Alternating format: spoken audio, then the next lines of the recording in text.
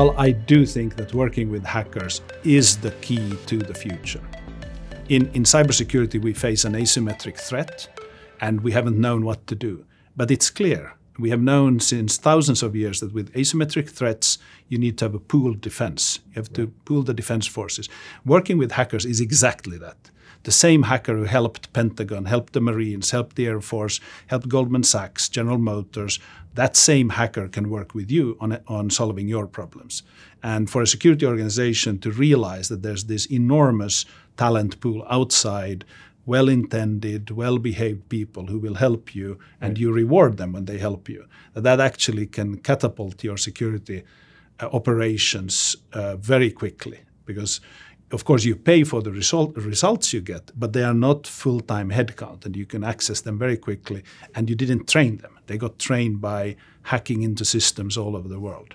So it's an amazing opportunity for security organizations, and we see it when people start doing it. That they come to us and say, "We had no idea we could get so much value so quickly." Well, I used to be a cloud detractor at the beginning of the journey. So no cloud for you? No cloud for me right. At the beginning.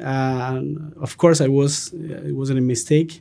Now I realize that it's the opposite.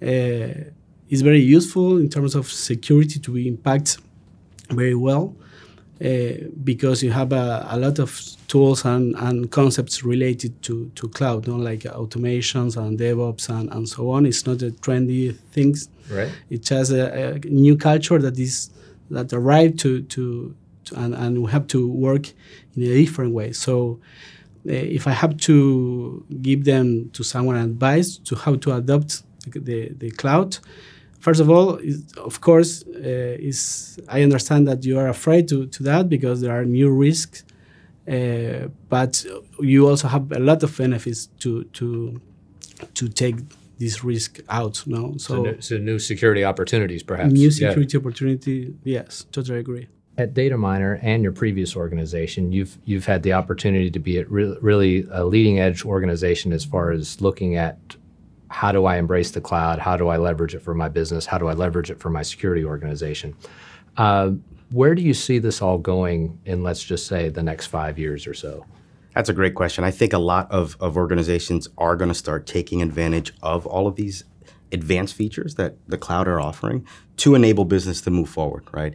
I think before it took a long time for actually organizations to actually put a product out there. Right. And the fact that cloud allows you to actually really, from the moment you come up with a concept to the actual you deliver it, you could really do this pretty quickly, right? Doing it right and quickly is the key, right? Yeah. And I think organizations are starting to really figure out that is possible nowadays. It is absolutely possible to do it. Having that framework and looking at how you actually build it out, security as design or security by design is probably the best approach to actually do something like that. But I think organizations are really starting to realize that that's possible. And embracing the cloud and saying, I'm willing to it's not so much about taking a risk, it's about architecting it with risk in mind, right? Architecting your cloud. Risk management. Risk management, basically.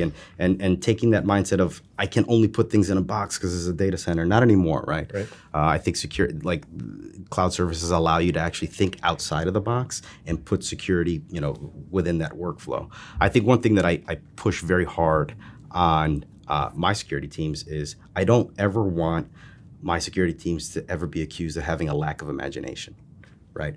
And I think the cloud allows the security engineers on the team to have that imagination, saying, I could use all kinds of services to fix issues that CISOs have been trying to fix for the past 30 years, and we haven't been able to actually do a good job with it. I think now we can get innovative, creative, disruptive with these services to come up with the right approach within workflows that organizations are looking for. And effectively no limits, right? No, exactly. There is no limits, and that's what we want. We want the handcuffs off. We don't want to be put into a box and try to solve things that, again, we haven't been able to solve for the past 20, 30 years. So I think that it allows us, as AWS services allow us, or cloud services just allow us to actually do that and have that different mindset. You do need to think differently if you're trying to solve 21st century problems, right?